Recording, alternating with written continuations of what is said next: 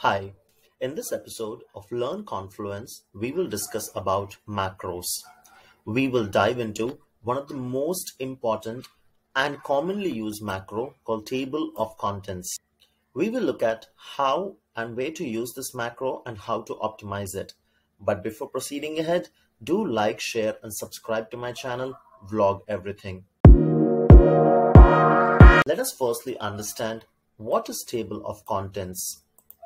This macro scans all the headings of the current Confluence page and creates a clickable index or table of contents. Instead of scrolling through lengthy pages, one can click on the index link and you will be taken to that information on the page. We have understood what is table of contents, but let us understand how to set up the table of contents macro on your Confluence page. The first thing that I'm going to do is to create a page on Confluence. So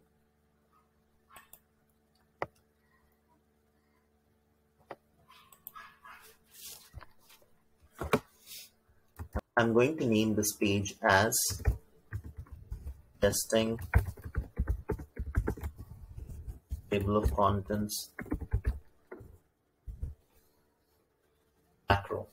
Okay, so the first thing that we're going to do is click below the heading in the text line and you'll click on the plus icon, which is the insert button, to add any kind of macros to your Confluence page. So I'm going to click here and type table of contents and find that macro and just click on that option.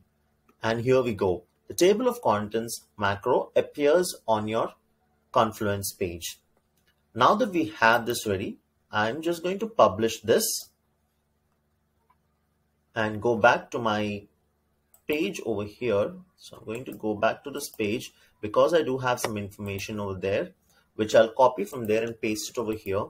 So I'm going to edit this page once again. I'm going to copy this information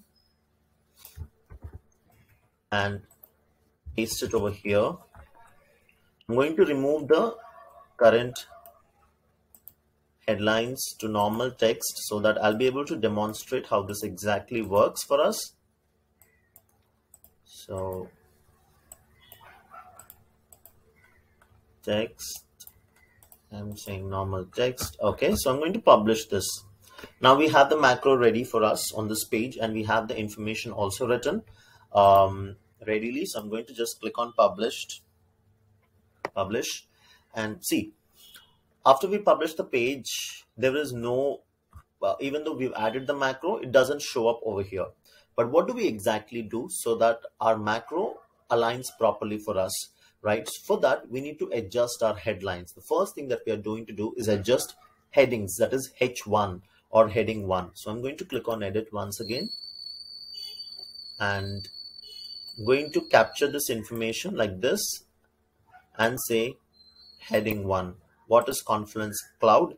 I've moved it into heading 1, and I'll also move what can you do with Confluence, also capture it and move it into heading 1 and then publish this. If you look carefully, now we are able to see that both the headings are being shown as links at the top, right? So now let us play around with the subheadings. So under this particular heading, which is what can you do with Confluence, I want certain actions that we usually do, like create pages in Confluence or collaborate in Confluence or share information through Confluence, right? So I want them to be subheadings. So for that, what I need to do is I'll click on the edit section, edit button once again, and I will just capture this and put it as heading 2, right? So for this also heading 2, share also heading 2. So most of the time you're trying to align your headings as you need, right? If you see now, you're seeing them as subheadings. Suppose you want a subheading under collaborate. Suppose share is a subheading under collaborate. I would add it as heading 3. So I'm going to capture the share and do it as a heading 3 and publish once again. Isn't it easy and simple? Exactly. So what we are doing is just trying to align our headlines in such a way that they are in the order of H1, H2, H3, H4, so on and so forth, ideally. So the more subheadings you want, you are going down those headings from numbering from 1 to whatever number you want, right?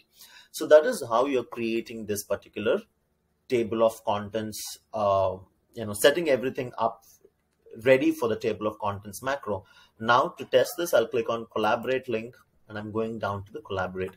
I can scroll up to the page and I'll say click on share. I'll go to the share button, right? It is very easy and simple.